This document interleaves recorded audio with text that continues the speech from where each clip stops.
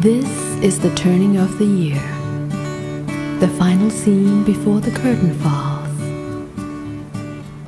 The squirrel, warm within his bed of leaves, cannot hear the wind that blows around the chimney pots, or like the pilgrim of the year gone by, he sleeps.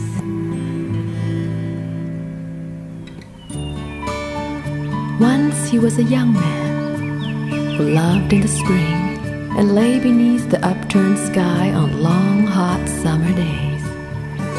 But with autumn, he grows mellow. He looks over his shoulder down the long year path of no return. Already, he's but a memory fading like a shadow on the wall. But time, with restless footsteps, hurries by. And now, beside the road, there stands the pilgrim of the year to be. Falling leaves turn to gold, silver flowers on my window, spirit of the fading year gently slips away. He knows not where, he cannot say. Hold on,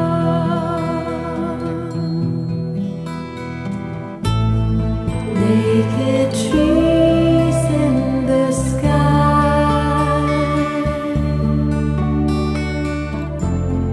stars are shining clear and cold. Minstrel of the ages sings of words so long ago, that age-old tune without a name. No one knows. In the white falling snow, the pilgrim travels on, his face towards the sun, beyond